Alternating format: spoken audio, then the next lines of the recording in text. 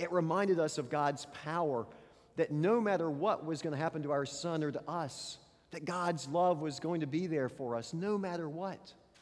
And it reminded us that people were lifting us up in prayer. And we invite and hope people will keep on praying for us because we're going to need it as we go through the time of grief. Prayer, praying for others, prayers of intercession, praying for yourself. Prayer reminds us of God's power and presence and promise. It might not change our situation, but it reminds us of those powerful things of God. And maybe that's enough. So you gave me a P, then you gave me an A. A stands for attend. Today's gospel text has Elijah and Moses making a cameo appearance. Jesus is basically saying to the disciples, attend to your Bible readings, to make sure you know the stories of Moses, which gets mentioned today in our first reading, or the story of Elijah, how they did powerful things in the name of God. And yet they also had some struggles in the name of God. Moses and Elijah struggled. And when you're reading your Bible, you might remember that it's not them who were so great. It's God who is great through them, who helps them even when they struggle, who helps them even in their greatness. The second reading today that Audrey read from Corinthians discounts Moses quite a bit. They say, Moses, he was nothing. He had to put a veil on. He was nothing. We are in Christ. We don't have to wear a veil. We can be free in the Spirit to say we are God's beloved people. We also have our issues and our struggles like Moses and Elijah, but we also are God's beloved people that we can celebrate. But attend to the Bible, attend to the reading of Scripture, come to Sunday school, go to Bible studies, attend to God's Word. P-A-N, invite. Okay, invite doesn't start with an N, does it? But it sounds like it could. Invite. Jesus said, I'm going to face some tough stuff. So he invited 2 or 3 of his closest friends to pray with him, Peter, John, and James. Who are your closest friends that you can pray with? Who are your closest friends that you can invite to pray for you when you need prayer? Who are your closest friends that you can invite to church or even to a Shrove Tuesday pancake supper? Invite others into your life of faith. Invite people to pray for you. Invite 2 or 3 to gather, because where 2 or 3 are gathered, Christ is present. Invite others to church. Maybe if that's too strong, invite others to pray for you or to pray with you and to huddle up in a small group. And then T. What was that word that the children sang about a while ago in their first song? Transform. When you pray, when you attend, when you invite, and when you're in a huddle with others, you are transformed. Transformed by God, for God. Transformed. It also reminds us of the big T up here on our wall that's very visible, and the invisible T on our foreheads and on our hearts, that we are marked with the cross of Christ and sealed by the Holy Spirit forever. You are transformed for Christ's sake. Live that way and be reminded of that transformation each and every Sunday when you come and dip a finger in the baptismal water. And then, after, P-A-N-T, we have H. H-E-R-S, hers. Hers. H-E-R-S also has some connections. H, they head down the mountain after transfiguration. They head out to go help other people. H might stand for help. E might stand for encourage. Help other people by your encouraging of others. We live in a discouraging world. The world is discouraged. I was reading an article about it this week and talking about how discouraged we get and how discouraging people are to other people. Even in the church, people discourage others. And it said we need more people to encourage other people in life and in faith. Live a life of encouragement. Who can you encourage this week? Who can you send a note card to encourage them? Who can you reach out and shake a hand and have lunch with and encourage them in their life? Be an encourager. It's one way we help. And then R, reach out. And then S of the last letter of Panthers, serve. Serve all people following the example of Jesus. HERS, help, encourage, reach out, serve. The gospel text today ended with a story on the next day. How people saw the greatness of God was on the next day because there were some people that were helping. There were some people that were encouraging. There were some people that were reaching out and serving. HERS, help, encourage, reach out, serve. A man had a sick son. He cries out to Jesus, help, help me. Yesterday, some of us were in attendance at St. Andrew's Lutheran Church for a funeral for the wife of the pastor at St. Andrew's. Pastor Dick Fritz's wife, Cecilia, died suddenly in her sleep on Wednesday morning. Bishop Tim Smith came over and preached yesterday afternoon, and his sermon was based on Psalm 121. I lift up my eyes to the hills and is fearful when looking up to the hills because there's maybe an army coming down from the hills. And then the psalmist says, where will my help come? Who's going to help me? Who's going to help me? And then Bishop Smith, and eventually he said, who can help Pastor Fritz and his family during this time of grief? Raise your hand if you'll call Pastor Fritz this week. Raise your hand if you'll send him a card. Raise your hand if you'll keep his family in prayer. Bishop Smith, in the middle of a funeral sermon, had us raising their hands. Part of our Christian duty and responsibility, like the gospel story today, is to help others. And the story concluded by saying Jesus did what? Jesus rebuked the unclean spirit. Jesus healed the boy, and Jesus gave the boy back to his father. Jesus rebuked, Jesus healed, Jesus gave the boy back to his father. Jesus does the same thing for me every week, and maybe for you too. Jesus rebukes my sinfulness, my anger, my selfishness, my envy. Jesus heals me in the waters of baptism, forgives me, transforms me, and restores me again, even today, to this right relationship I have with my Father God. And Jesus does the same thing for you. Jesus has rebuked the demons, the sins, the temptations around us. Jesus has healed us, forgiven us, renewed us, and Jesus has restored us, given us back to the Father through his transforming cross, through his transforming love, through his amazing grace, so that we can be astounded by the greatness of God, and so that we can go forth and let others see the greatness of God through us. So this week, go Panthers. Pray, attend, invite. Be transformed in the waters of baptism with that cross on your forehead. Help, encourage, reach out, serve. Amen.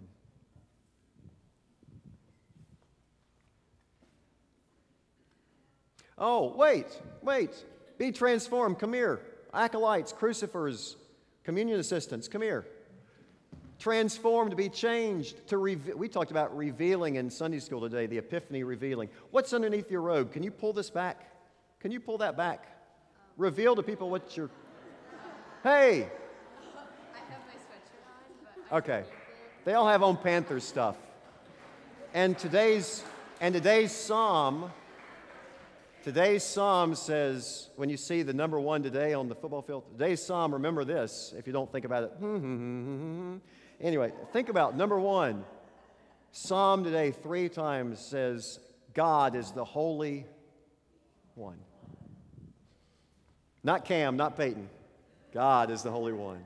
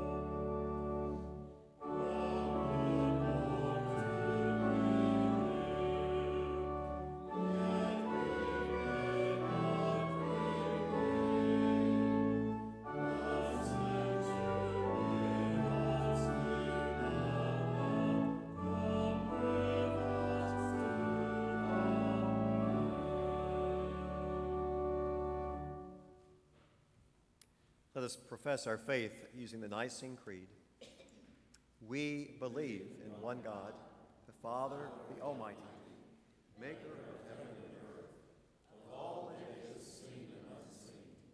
We believe in one Lord Jesus Christ, the only Son of God, eternally begotten of the Father, God from God, light from light, true God from true God, begotten, not made, one being with the Father.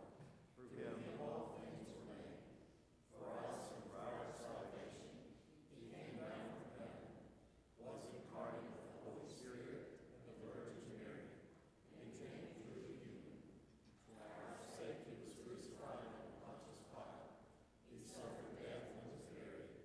On the third day he rose again, in accordance with the Scriptures. He ascended into heaven, and is seated at the right hand of the Father. He will come again in glory to judge the living and the dead, and his kingdom will have no end. We believe in the Holy Spirit, the Lord, the giver of life, who proceeds from the Father and the Son, who with the Father and the Son is worshipped and glorified, who has spoken through the prophets. We believe in one holy Catholic and Apostolic Church. We acknowledge one baptism for the forgiveness of sins. We look for the resurrection of the dead and the life of the world to come. Amen.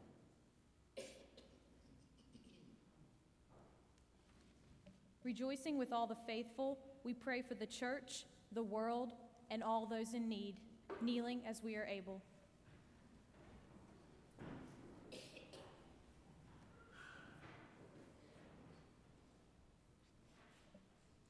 God of glory, guide and empower your church's leaders to trust your promises as Moses and Elijah did.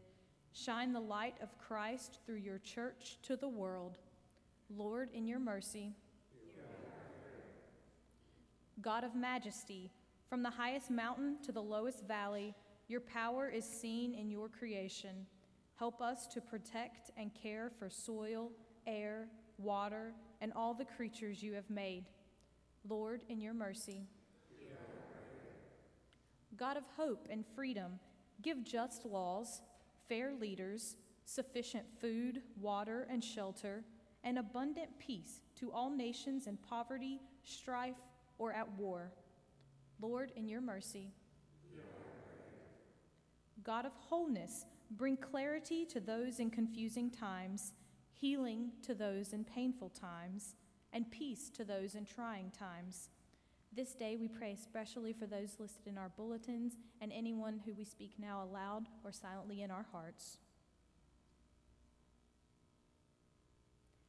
Lord, in your mercy.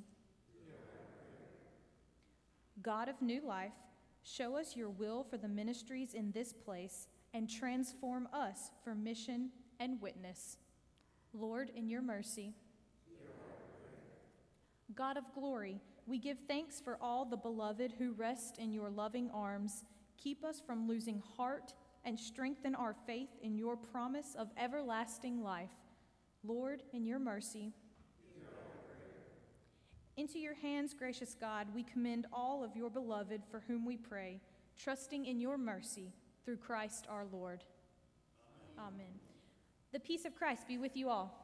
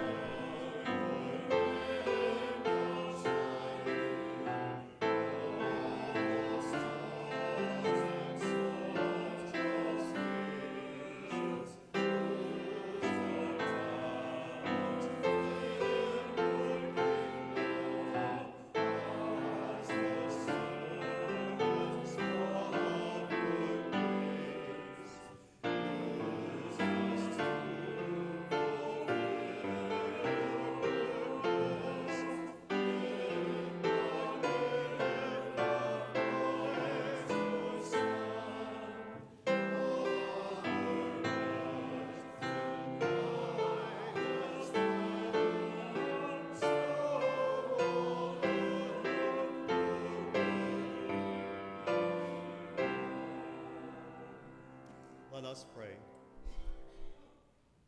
Holy God, gracious and merciful, you bring forth food from the earth and nourish your whole creation. Turn our hearts toward those who hunger in any way, that all may know your care, and prepare us now to feast on the bread of life, Jesus Christ, our Savior and Lord, who in the night in which he was betrayed, took bread, gave thanks, broke it, and gave it to his disciples, saying, "Take and eat. This is my body, given for you. Do this for the remembrance of me." Again, after supper, he took the cup, gave thanks, and gave it for all to drink, saying, "This cup is the new covenant of my blood, shed for you and for all people for the forgiveness of sin. Do this for the remembrance of me." Lord, remember us in your kingdom and teach us to pray, "Our Father, who art in heaven, hallowed be thy name. Thy kingdom come, thy will be done, on earth as it is in heaven. Give us this day our daily bread, and forgive us our trespasses, as we forgive those who trespass against us. And lead us not into temptation, but deliver us from evil. For thine is the kingdom, and the power, and the glory, forever and ever. Amen. The gifts of God for the people of God. Thanks be to God.